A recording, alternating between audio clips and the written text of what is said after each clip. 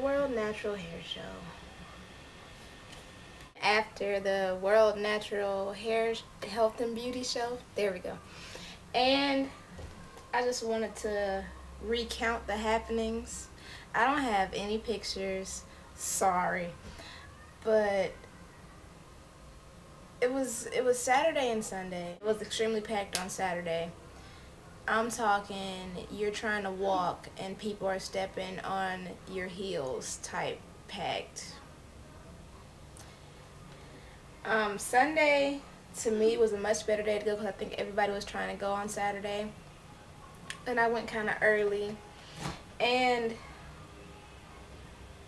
just in general, I was surprised that I didn't get as many samples as I thought I was gonna get. Like, if with a title like the World Natural Hair Health and Beauty Show, I would think that people are going to give me samples, not because, well, yeah, I like free stuff, but I'm not gonna sit here and spend $20, $30 on a product because you're not going to give me a sample, so I can't try it out, so I can't see if I like it before I commit to $20, $30, $40 for a product.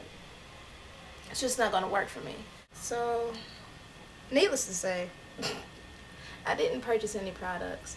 If I would have purchased a product, it probably would have been from the Talia Wajid, however you pronounce her last name's line.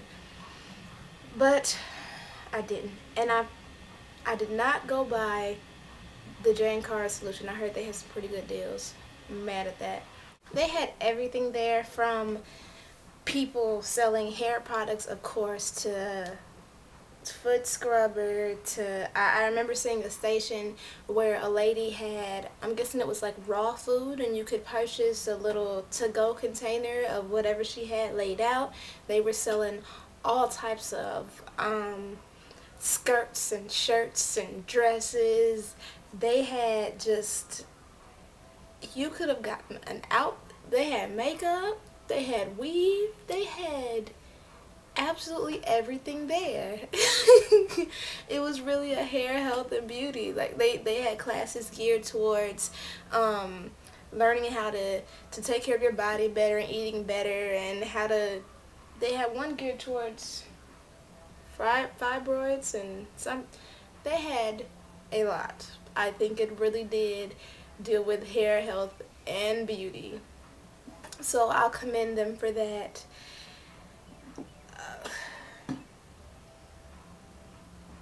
Oh, and about the whole having to pay 30, 40, whatever dollars before even trying out a product. I remember I went to the Urban Bella one, and I just wanted some Not Today leave-in conditioner. And they were like, oh no, we sell it in a set. So I was like, well, what about the Miss Jessie's? Oh no, we sell it in a set. These sets are like $75. I don't want to sit here and spend almost $100 on a set, and I don't even know. First of all, their little coupon was like, yeah, come to our station for a free sample. Where we at?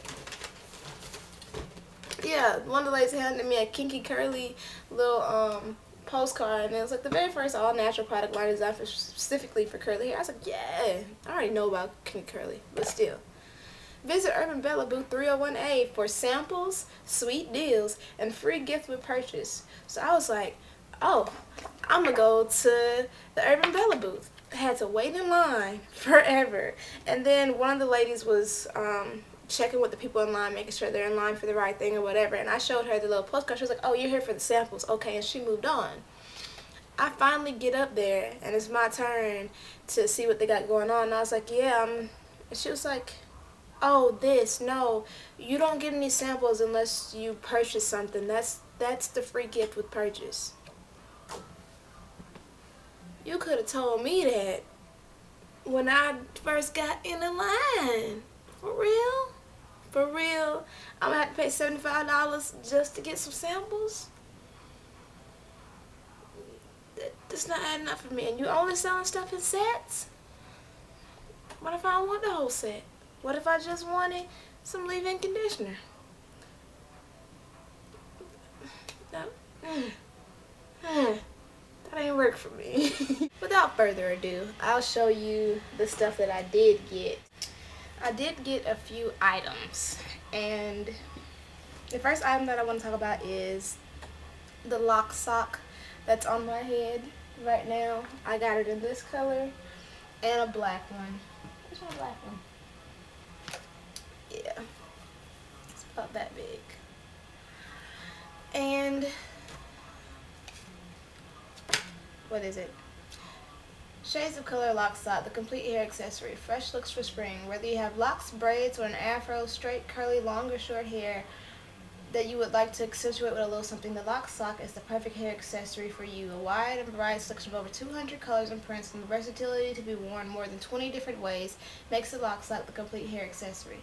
Use the lock sock as a protective wrap for your hair at night or when you're in a dusty environment. The lock sock is the perfect complement to any outfit and makes a wonderful fashion statement.